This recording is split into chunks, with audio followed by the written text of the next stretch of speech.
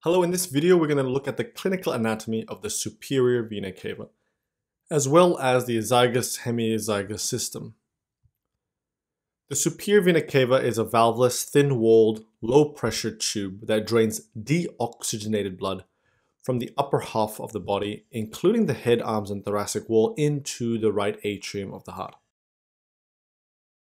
The right atrium also drains the inferior vena cava, which contains valves, of course, to prevent backflow.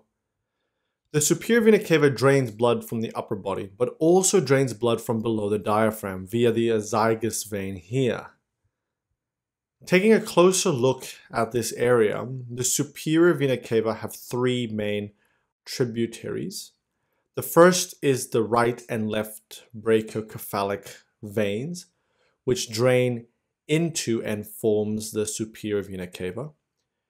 The superior vena cava then drains into the right atrium. There are no valves in either the superior vena cava or the brachiocephalic vein. Halfway along its course, before it enters the pericardium, which wraps around the heart, the superior vena cava receives the azygos arch. This is the second main tributary. The third tributary of the superior vena cava is the mediastinal and pericardial veins. The superior vena cava passes through the pericardium as it enters the right atrium. The superior vena cava is a large valveless venous channel formed by the union of the brachiocephalic veins.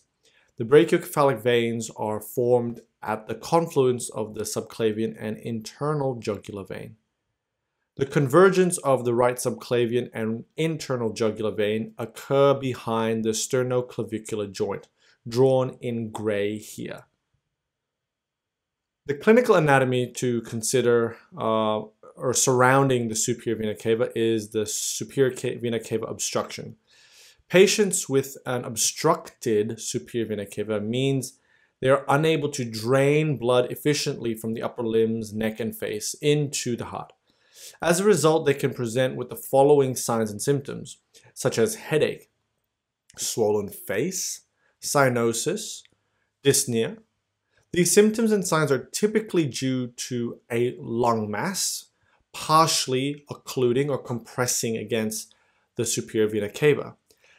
When the superior vena cava is partially obstructed, obviously there is an obstruction in blood flow. As a result of this disruption in blood flow, collateral circulation occurs. The right arm can become swollen. In serious cases, cerebral edema can result. Superior vena cava obstruction can cause a plethora of the face and neck when the arms are particularly raised above the heads. This will increase impedance of the superior vena cava drainage due to the mass, for example, pushing against it. When superior vena cava drainage becomes more obstructed, the heart obviously beats faster to compensate, so you get palpitations. The etiology of superior vena cava obstruction, as mentioned, include lung cancer, especially non-small cell lung carcinomas, lymphoma, specifically mediastinal lymph node enlarging, characteristic of Hodgkin's lymphoma. Another cause is thrombosis of the superior vena cava. The rates of thrombosis have increased, especially due to the increasing number of intravascular devices running through this area, including pacemakers, for example, PICC lines. The diagnosis of superior vena cava obstruction is typically clinical, supported by imaging, such as chest X-ray and a CT of the chest.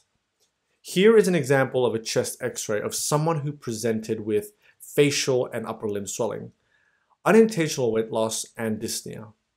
On the chest X-ray, you can make out the superior vena cava draining into the right atrium. You also notice an irregular lesion in the upper right lobe compressing against the superior vena cava, which explains this person's symptoms. With the CT chest, you are able to outline the superior vena cava and the irregular mass in more detail. This person likely has lung cancer causing superior vena cava obstruction. The management of superior vena cava obstruction can be divided into the acute management, which is where patients may be symptomatic, and then you have the definitive management, which typically involves some sort of procedure. The acute management is sitting the person up and giving them oxygen. Dexamethasone to reduce edema and swelling in the area also helps. The definitive management is a stent inserted to open up the superior vena cava vessel, allowing better return to the right atrium. Radiotherapy is used to reduce the size of a tumor or mass, if there is any, and this is for symptomatic relief. If it is a suspected malignancy that is causing the superior vena cava obstruction, a biopsy will be taken to confirm the type of cancer, and this is obviously followed by chemotherapy. One of the main tributaries of the superior vena cava is the azygos vein I mentioned earlier. The azygos vein forms the azygos-hemiazygos system.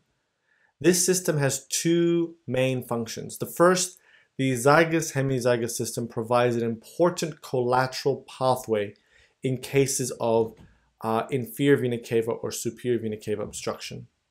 The second main function is that it drains venous blood from the thoracic wall and the upper lumbar regions. Here is the 12 thoracic vertebrae. The heart.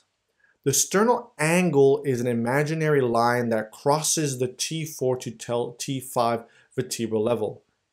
Here is the superior vena cava, which enters the right atrium. The azygos vein drains into the superior vena cava. The azygos vein is a connection between the superior vena cava and the inferior vena cava / right renal vein. The hilum of the kidney is situated at another imaginary line called the transpyloric plane, which is the lumbar 1 vertebral level. The azygos vein starts at the T12 to L2 vertebral level typically, and then drains up. The azygos vein ascends on the right side up to the level of T4, then passes anterior to form an arc joining the superior vena cava. This is the azygos arc. The azygos vein drains the right 2nd to 11th right intercostal veins. The azygos vein is the continuation of the right ascending lumbar vein. The azygos-hemiazygos system forms a H-shaped network in the posterior mediastinum, anterior to the body of the thoracic vertebrae. The azygos vein gives the entire right arm of the H. The hemiazygos gives the left lower, and there's also this little accessory hemiazygos vein which gives the left upper segment of the H. The accessory hemiazygos vein has more variations than the azygos and hemiazygos veins. Usually it drains the 2nd to 7th intercostal veins. The accessory hemiazygos vein joins and drains into the azygos vein at about the T8 vertebral level. The hemiazygos vein starts similar to the azygos vein, but on the left side of the vertebral column at T12 to L2 vertebral level. The hemiazygos crosses over and joins with the azygos at about the T8 vertebral level. Major tributaries of the hemiazygos are the left posterior 8th to 11th intercostal veins. It can also connect to the left renal vein and is the continuation of the left ascending lumbar vein from the iliac vein. I hope you enjoyed this video on superior vena cava and azygos hemiazygos vein clinical anatomy. Thank you for watching.